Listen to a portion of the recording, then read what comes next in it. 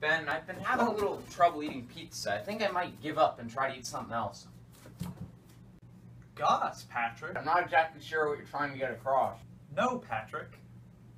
Gauss! What do you mean? Carl Friedrich Gauss was a German mathematician who created Theorema Egregium, Latin for remarkable theorem. It states that the curvature of any object can be calculated absolutely. It also states that by curving an object, you can add strength.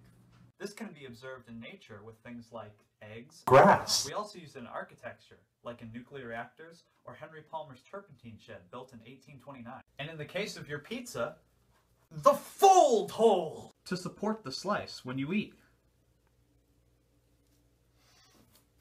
Oh, in related formula. A equals delta 2 times delta 1 minus delta 1 times delta 2 times E1 times E2 over delta G, where delta I equals delta E, and the constant derivative is G in the metric tensor. Wait a minute. How'd you know that? I'm you from... Future. No! Then I'll use what I've learned to fight you. Take this, Gauss, a move! This can be observed.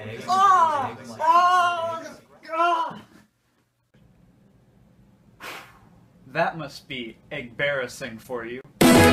Welcome. Welcome to Papa's house.